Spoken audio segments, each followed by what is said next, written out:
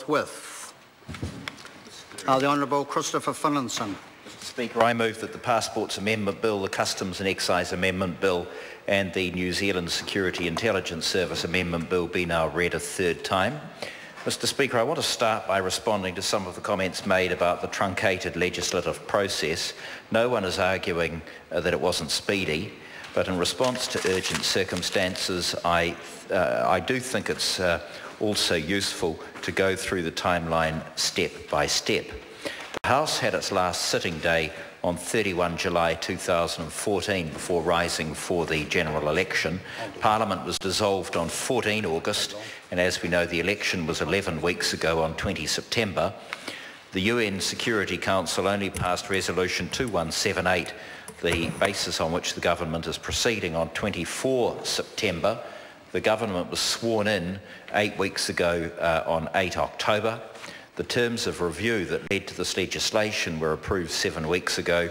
A draft of the bill was released as soon as it was ready on 23 November, and the bill received its first reading on 25 November. Mr Speaker, if one accepts the foreign fighter threat needed to be addressed urgently and that legislation was required, something on which both the National Party and the Labour Party agreed, it's hard to see how we could have done things differently. I really do think it's quite unfair to compare us with the United Kingdom, Canada and Australia, who had full committee hearings. Our legislation goes nowhere near as far as those countries have gone, and of course those countries did not have general elections this year. Mr Speaker, Mr Shearer made a very interesting series of comments about engaging with representatives of the Muslim community in New Zealand, and Mr Goff echoed those comments, and I agree with both of them that this is a very important job.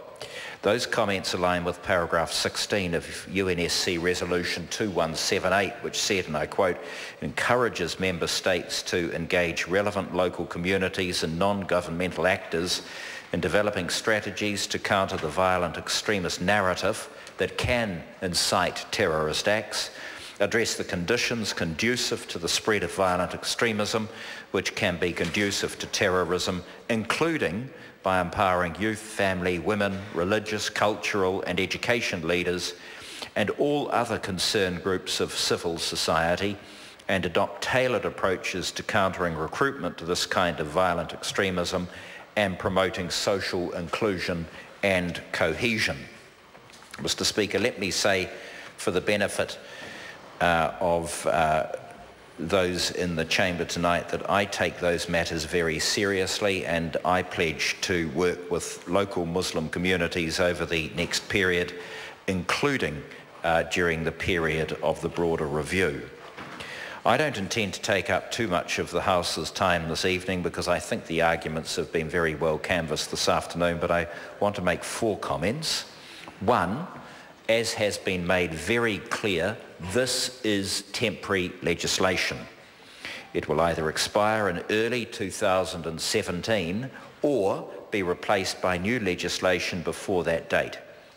Any new legislation which will be the product of an independent review to be conducted in 2015 will have a full hearing at the Select Committee.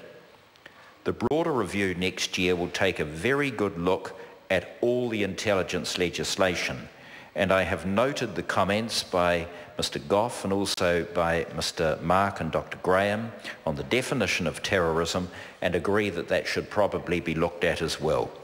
We will also look at the public order offences to consider whether there are gaps in Part 5 of the Crimes Act, and I think we also need to look at the procedure and evidence provisions to ensure that where necessary the state can prosecute effectively, and of course, the concomitant of that, that defendants can defend themselves properly.